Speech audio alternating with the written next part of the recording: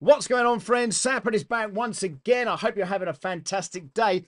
In the background here, though, we have the Peopoly Magneto X 3D printer. It's a pretty unique printer. It's a pretty unique offering, I think, to the standard of 3D printers because the X and Y axis are driven by electromagnets. It's fairly unique. Never seen anything like it before, and for some particular reason, I'm drawn to it. But that's not all, friends. We also have the dry boxes from Polymaker have finally arrived. This is going to feature inside of this video because, of course, the video today is brought to you by PCBWay and Polymaker. So let's get straight on into this one. You are watching a master at work. This channel is sponsored by Polymaker and PCBWay, the best choice in filament and PCB manufacturing. Explore PCBWay's 3D printing portal. Easily upload your STL file and choose from a spectrum of exotic filaments for that special project. From PCBs to 3D prints, trust PCBWay.com for your unmatched quality and innovation. Visit them today at PCBWay.com. When Mark from Peopoly and I bumped into each other at Rapid while I was in LA, we talked about the Magneto X, and I commented that although I had seen him and the machine at several rep festivals that last year, I hadn't actually seen the machine printing. So several weeks had passed since it was delivered, and there it was still stuck on the shelf like it had some sort of magnetic pull, keeping it inside of the box. Well, today is finally the time to break it free and unbox this marvel. The package arrived in pristine condition, a clear sign that it was handled with care. But let me tell you this, it isn't the kind of box that you lift without effort. If you've been skipping an arm day at the gym, you might find yourself attracting some sore muscles. This thing is solid, and it's clear from the start that you're dealing with a heavy-duty machine. If you're wondering about magnet puns, let me know how many I've done in the comments below, and I'll send you a spool of filament. Once you pry the printer free of his magnetic grip on the packaging, you'll be pleasantly surprised by how much of the assembly has already been taken care of for you. The unit comes mostly pre-assembled, so setting it up is a snap. No repelling frustration here. Start by cutting a few strategically placed cable ties designed to keep everything secured during transit. Next, remove some of the well thought out plastic holders that are practically clicking their heels, ready to let the machine shine. From there, it's time to attract the final components. Pop on the screen, snap on the filament holder, and plug everything in. The design is so intuitive, it practically draws you in, making the whole process an absolute breeze. It's clear that the printer was designed to connect with users of all experience levels. From the unboxing to the setup, everything just clicks. Now it's time to let this magnet-driven masterpiece show off its true potential. Now, if you're watching this video thinking, yeah, I might just want to buy one of those, I would definitely suggest you check out their Discord server and also their wiki page. Look at it here. The page does a great job at guiding you through the unboxing and setup process. There's nothing here that will intentionally trip you up. However, if you're brand new to 3D printing, this might be more suited for a more experienced or mature user. If terms like clipper or editing the printer.cfg make you go, huh? Then it's worth taking some time to watch some additional footage on YouTube to reaffirm your commitment to this purchase. I'd highly recommend checking out the hunky Michael Laws over at Teaching Tech, who already has done a lot with the beta units. Another great resource was Feder over at 3D Print SOS, who recently got his hands on one of these to review. And also, if you look at Reese Innovations, Ken, I met him recently at Rep Festival, and he's been deep diving into this machine as well. It's worth noting with these recent machines, they have been updated and they are the production ready versions, not older beta units. What's even better is that Peopoly seems to be listening closely to user feedback and have been making improvements as they've gone along. The most unique feature on this 3D printer is the electromagnetic drive feature on the kinematics, which is focused here on the X and Y movement. Away from the usual belted movement, Peopoly have made a drastic change away from the traditional. This teamed up with a 300 by 400mm bed and with a 300mm drop. The build quality of the Magneto X printer aesthetically looks more to have an industrial feel, which is more like a self-build look, which personally I don't mind. However, due to the whistling engagement of the hot and cooling fan, I will be looking at Peopoly's enclosure kit, of which I will follow up in another video. The extruder is an all-metal Lancer combo, a planetary gear setup delivering on grip, torque, quick and easy access, quick load and unload buttons on the top, and to top it all off, it's lightweight at only 149 grams. Back on the fans again though, these are also held on by magnets, which aids to this well thought out conceptual design.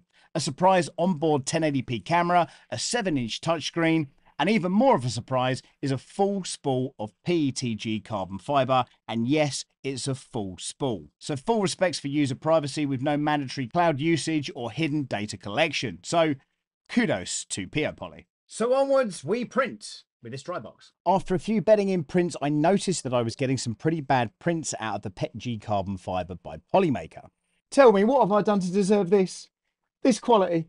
The prints legitimately looked terrible, so I played around with the profile to see what I thought would be the best settings. But then I remembered that PETG is super sensitive to moisture, and the plan overall is to use this machine for industrial printed parts long term. I think I might have left this PETG out on the table for around about 2 weeks, so I needed something to dry it with. So I turned to printables.com and found a PolyDry Magneto X mounting bracket along with a wall mounting kit. I downloaded these, but just before that, of course, I needed to dry the filament. To do so, you pull the box apart and find the dryer. I added the hydrometer and the decedent box and adding the silica gel into the box. In my case, I dried the filament for 6 hours, taking the reading all the way down to 15%, and then, well, hit go on the framework. On the PolyDry, there are a number of levels. So depending on what material you're drying, you'll change the power and the drying time. The boxes lift off of the drying element and 2 airlock covers keep your filament locked in until it's time to be used.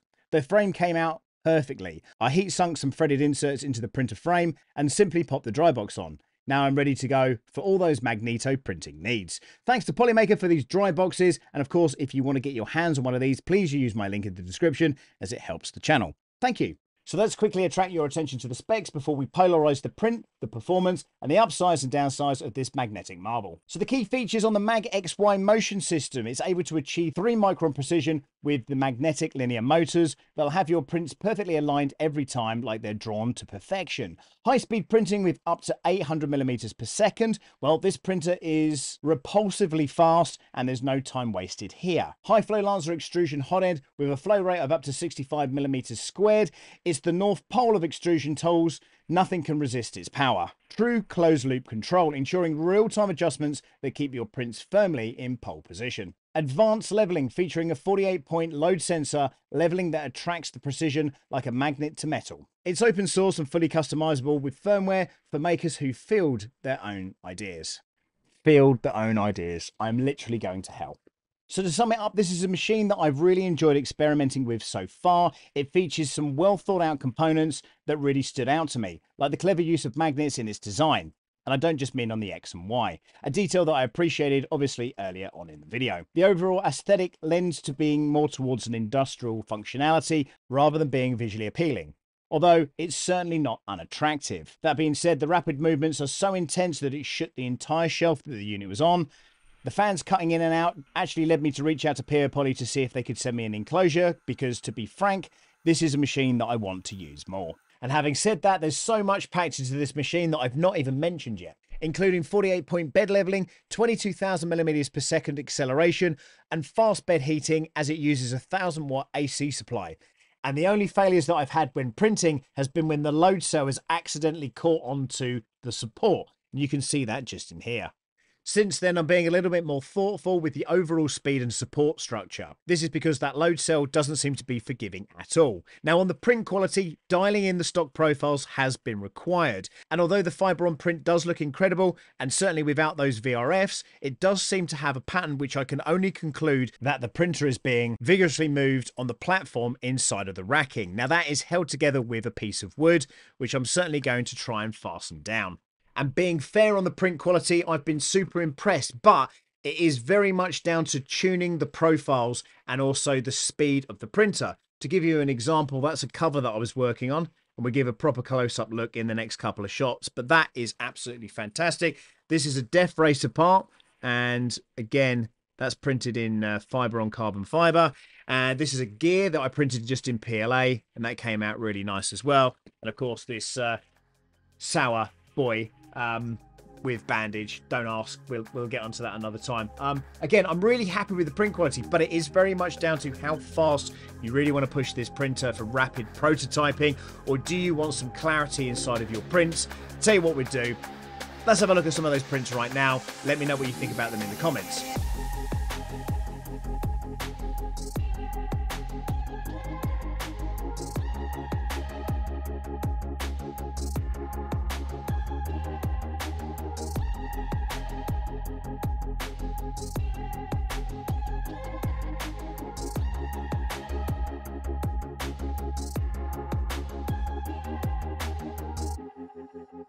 So we're nearly there. The retail price for this at the moment is $2,999, just a snot under $1,300. Again, if there are any specific sales or promotions that I can offer, of course, I will put them down in the description below. Let me know what you think about this printer in the comments below. I think it's awesome. I'm looking forward to getting the enclosure kit. Maybe I'll do a live stream for that. Maybe we'll be able to do some kind of giveaway as well. But keep it locked in. Guys, thanks for watching. We will see you next time. Bye for now. You are watching a master at work.